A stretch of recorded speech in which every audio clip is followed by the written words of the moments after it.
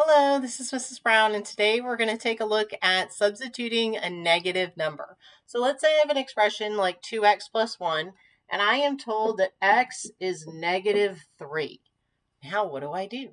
Well, you're going to substitute this in, so everywhere you see an x, you're going to replace it with a negative 3. Here's the rule when substituting a negative. Always substitute into parentheses. And that way, it's easier to tell the difference between whether it's a negative or it's just a subtraction sign, because otherwise it's easy to confuse yourself. Is that 2 minus 3 or is that 2 times negative 3? I don't know. So if you always substitute into parentheses, you will know that it's a negative number and you will make less mistakes. So I just substitute in. And then you can evaluate your expression. So 2 times negative 3 is negative 6 plus 1.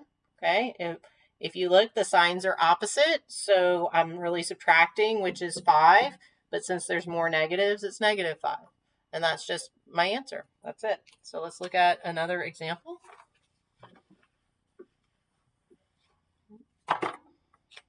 Let's say I have something like x to the second power. And I want to substitute in negative 4. Okay. Well, what do? You substitute into parentheses. That's the rule. Okay.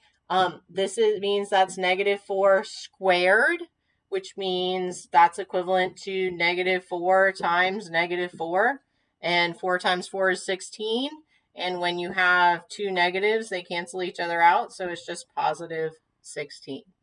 Okay. Again, if you always substitute a negative number into parentheses, you will make way, way, way less mistakes. It'll be much easier that way. Okay, so let's take a little bit more complicated problem. Let's say I have 3xy plus 2x. It's not too scary, I promise. And I tell you that x is negative 2 and y is negative 5. So in other words, everywhere I see an x, I'm going to substitute in a negative 2, and everywhere I see a y, I'm going to substitute in a negative 5. So I go 3 times negative 2 times negative 5 plus, and I'm going to run out of space. I'm sorry, put that right in the way.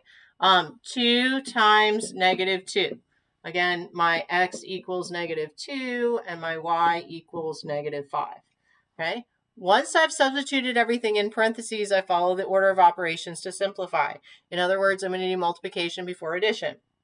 So if I look, negative 2 times negative 5 is positive 10 times 3 is 30. Or I could have done 3 times negative 2 is negative 6 times negative 5 is positive 30. And 2 times negative 2 is negative 4. And then since I'm adding and the signs are opposite, I'm just going to really subtract. 30 minus 4 is 26. And since there's more positives than negatives, it's just positive 26. Okay, so that's substituting it with a negative number. I hope this helps, and I'll talk to you soon.